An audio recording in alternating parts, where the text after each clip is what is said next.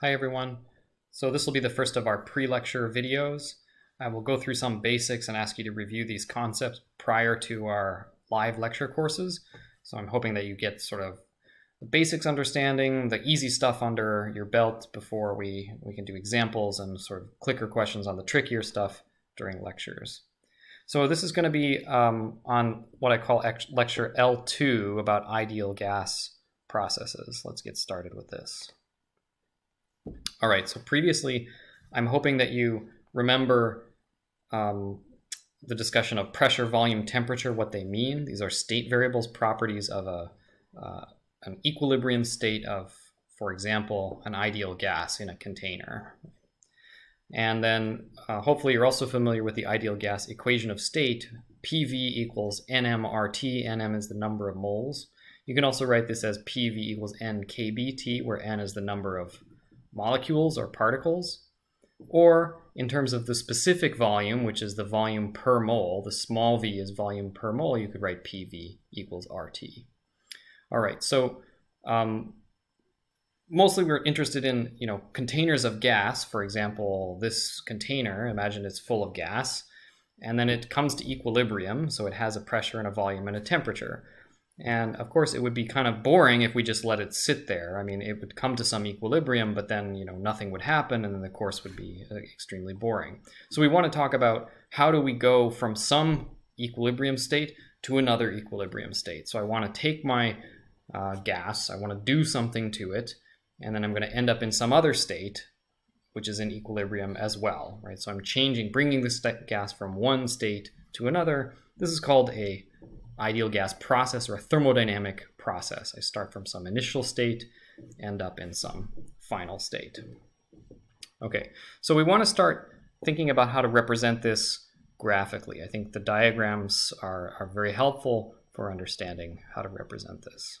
So I'm going to represent thermodynamic states of an ideal gas in this kind of diagram, which we call a PV diagram. And it's called that because we usually put on this axis V and on this axis P. So the y-axis is pressure, the x-axis is volume. Sometimes you could write it as the specific volume, the small v. Either way, we're just doing qualitative discussions today, so either way is okay. So every equilibrium state, for example, this one that I'm drawing here, is represented as a point on this diagram. So let's call this the point A, and it's got some volume A and some pressure PA, okay? So if the gas is in this state, it has some pressure and some volume, and it also has a temperature, TA, right? Now I don't need three axes here for PA, VA, and TA because I always know that it obeys the equation of state, right? PV equals NMRT. So if I know the pressure and the volume, I also can determine the temperature, right? So I don't need to plot TA here. Temperature does not need to be plotted because it's implied, right? Implied by the ideal gas law, or the ideal gas equation of state. Okay, so if I know the pressure and the volume and the number of moles, I can determine the temperature. Okay. So let's imagine I start in this state, which is my initial state. I'm going to call it I for my initial equilibrium state. And then I'm going to do something to the gas, and I'm going to find later it's in some other state up here. So this will be my final state with a different volume, obviously, VB, a different pressure, okay? Okay, so it started my initial state, ended up in my final state. And the way that I get from one to the other, I will usually draw with a line in this diagram, for example, something like this, okay? And that process, when I go from my initial state to my final state, is exactly what we're discussing in this lecture, calling an ideal gas process or thermodynamic process. So the green line represents the process of the gas going from state A to state B, the initial state to the final state. Okay? Now there's many processes that are possible. In fact, there's an infinite number. Like I can go one way or another through this plane, right? So I could do something like this would be a different process, okay? So the arrow or the path that I draw from the initial state to the final state determines the process in which I went from my initial state to my final state. Of course, both of those paths start in my initial state I, and I end in my final state F, but different things are happening along the way. So you could call this, you know, process 1. Let's just call it process 1. This would be a different process here. So there's many different ways to like manipulate the gas from some initial state to some final state. We represent that with these green lines on this diagram. So what do these lines actually mean? The way you should think of them, and I mentioned this in our earlier lectures, is that we're always interested in being like in equilibrium or near equilibrium. Thermodynamics, I'm always very, very close to equilibrium. So everything is happening very slowly. So in this class, we're going to be interested in what we call quasi-static processes. So that's something that happens extremely slowly. The gas is always very near equilibrium.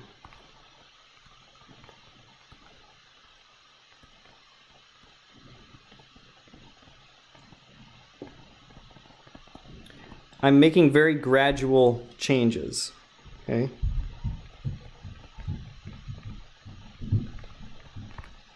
And so I'll make a small change and then I'll wait for it to relax into equilibrium, and then another small change and another small change and another small change. So incrementally I go from the initial state to the final state by doing something very slowly, step by step, okay? And so when I draw this like green line on this diagram, what you should imagine is that it passes through a bunch of equilibrium states on the way, okay? So I'm going to draw a bunch of other dots in here to describe what's happening to the gas as it goes along there, right? So I start in my initial state, I'll do something to it, and then it'll be in that next equilibrium state. And then I'll do something to it, and it'll be in the next equilibrium state, and so on. Okay, so you should imagine you can do this really, really, really slowly so that it's always near equilibrium, no changes are really big, and then I end up in my final state, okay? So quasi-static means, you know, static means nothing is changing. Quasi-static means it's like things are changing, but like so slowly that you can hardly notice them, all right? So in this class, there's no drastic changes, or there might be, but we're not going to come to them until much later, okay? So for now, we're going to be thinking about how do I make these changes really, really slowly. The gas is always near equilibrium, and that's what these lines mean on this diagram. So these lines that I drew there are sort of general processes connecting the initial and the final state, and I want to talk about some specific processes. So special processes, which are kind of easy to handle. There's a few of them. So the first one I'm going to do is called isobaric. Okay, iso means stays the same. Bar hopefully reminds you of pressure, right? Because barometric pressure.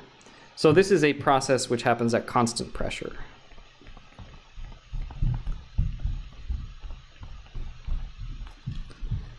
Isochoric, a little bit harder. This is a process which happens at constant volume.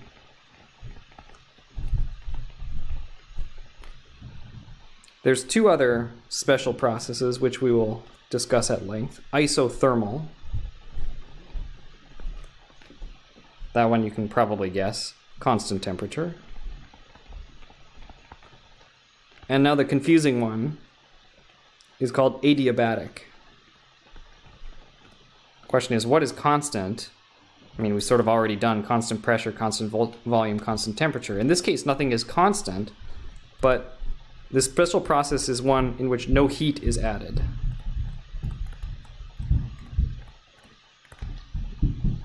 Okay, so already you're a bit confused. These are different, okay? And it's very confusing the first time you see it. You think that if you don't add any heat, the temperature will stay the same. That's not true, and we will go through this in detail. But for now, I just want you to recognize that there are two different processes. One which is isothermal, means constant temperature. One where no heat is added. Okay. So what I want to do to introduce these concepts is to go through to help you visualize some of these. So imagine an actual container of gas. Can you visualize what's happening to the system if you're going to go through one of these processes? So as an example, let's do the simplest one, which is going to be isochoric. So I need to take my system and I want to change it, or change its equilibrium state, but keep the volume constant. And that's fairly straightforward to do. So right here, we've got a container of gas, and so it's in some initial state. And how can I change its equilibrium state? I can't change the volume, so the volume is fixed, right? So it's a fixed container. It can't expand or contract.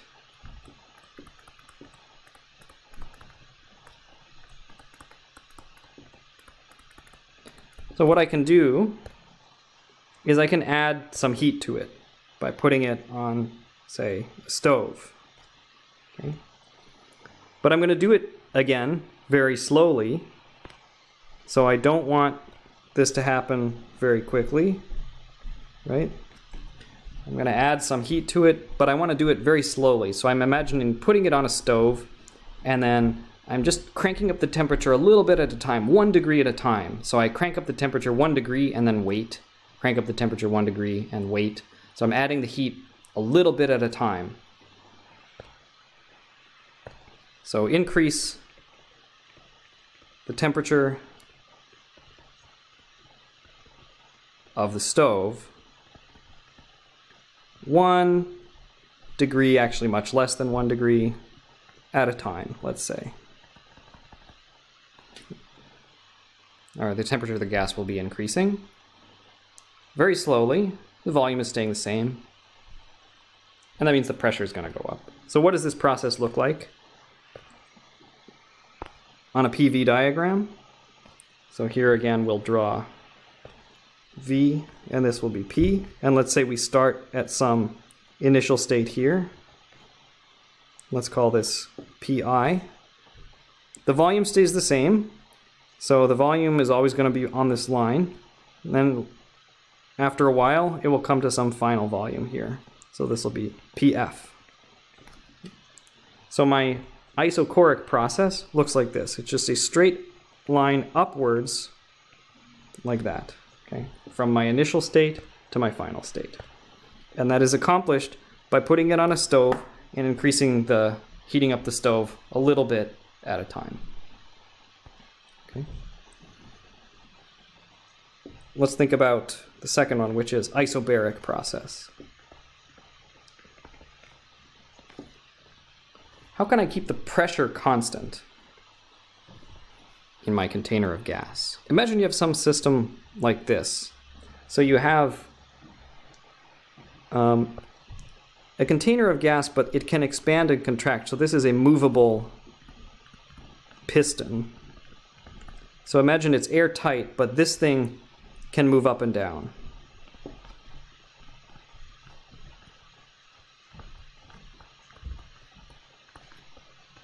Okay. Another example of this would be like a balloon, right? The balloon can expand and contract in response to, what's going on outside. So in this situation, the pressure of the gas in equilibrium is going to be equal to the atmospheric pressure plus the pressure due to this mass. Let's say you've got some mass on top of that piston there, or maybe the piston itself weighs something. So in equilibrium,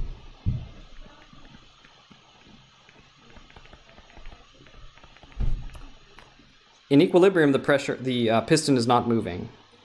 So the gas pressure must balance the downward pressure from the atmospheric pressure and the mass.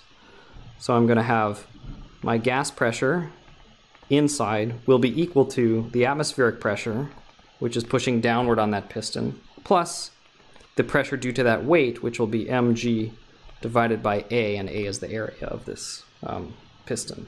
Okay, so as long as I keep the mass on there constant and atmospheric pressure doesn't change, if I'm in equilibrium, the pressure inside the gas is going to stay constant, which is going to be equal to atmospheric pressure plus mg over A. Okay. Now how can I change this? Suppose it's in equilibrium. Again, put it on a stove, heat it up. Okay. So I'm going to add heat to it, again, in the same way as above. So increase the temperature of the stove, let's say 1 degree Celsius at a time.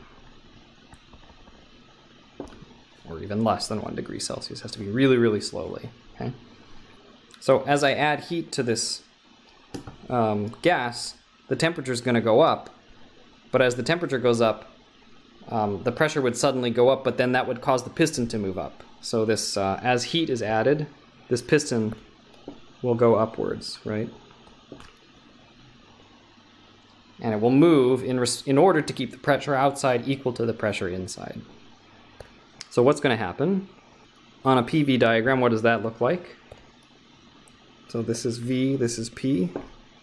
Starting at some initial state here, so we'll call it VA, PA, and then heating the gas up a little bit at a time.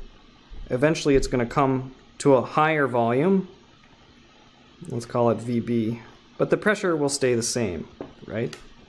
Because the piston will move in response to any change in pressure, so the piston will move in such a way so that the pressure inside is always equal to the pressure outside, which doesn't change.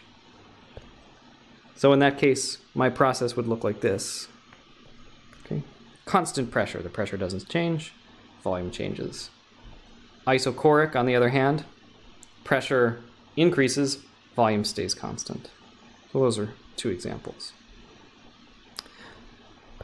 I'm going to just briefly introduce you to the other two, and we'll talk about these a little more in class.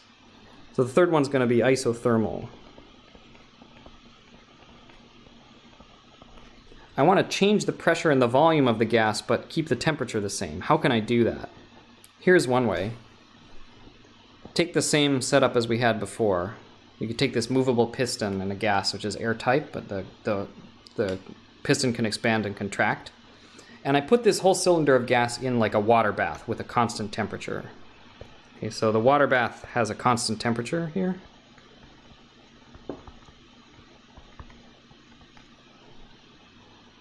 And so that means if I stay near equilibrium, the temperature of the gas is always going to be equal to the temperature of the water, always, right? So the temperature of the gas will be equal to the temperature of the water as long as I keep the water temperature constant by putting it on a stove or whatever. Okay, so I keep that fixed. Then what I do is I take small masses, like grains of sand, imagine, and I drop them onto the top. So as I drop the masses onto the top, like imagine I put 1 grain of sand on. It compresses the cylinder a little bit, right? So then in your mind you're thinking, okay, that's going to heat up the gas, which it will a little bit, but then it will come to equilibrium with the outside, right? So even if the gas is a little bit hotter for a second, if I wait, it will eventually come to the same temperature as the water. And then I put another grain of sand, and I put another grain of sand. So I just put tiny masses on one at a time, very, very slowly. The volume decreases, the pressure increases, the temperature stays the same. That's an isothermal process, okay? So at all times, and that's the key point,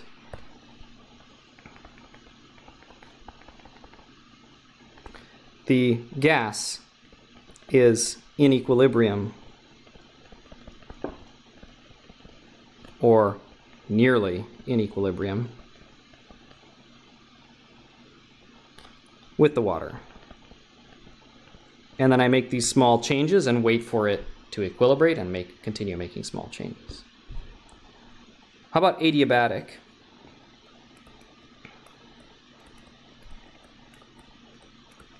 Adiabatic, no heat is exchanged with the outside. So what's the difference? The difference is, take the same setup as we did for the isothermal process here, but instead of putting it in a water bath, which keeps it at the constant temperature, I wrap it in heat-proof insulation. So I wrap it in some very thick insulation so that it cannot exchange any heat with the outside.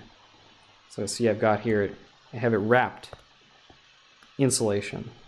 And then I do the same thing. I take the gas, I put the grains of sand on one at a time, okay? Now when I put the grains of sand on, it's not coming to equilibrium with the outside. The volume is going down because the masses are compressing it. Pressure is going up, but the temperature is changing, right? The temperature is changing because it's not able to stay in equilibrium with the outside. So adiabatic process, heat-proof insulation,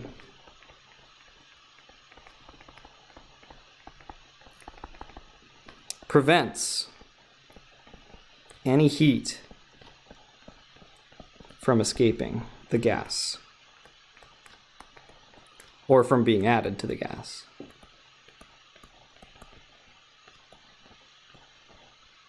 Okay, so hopefully you can now visualize each of these processes. We've talked about 4 special processes: isochoric, isobaric, isothermal, adiabatic.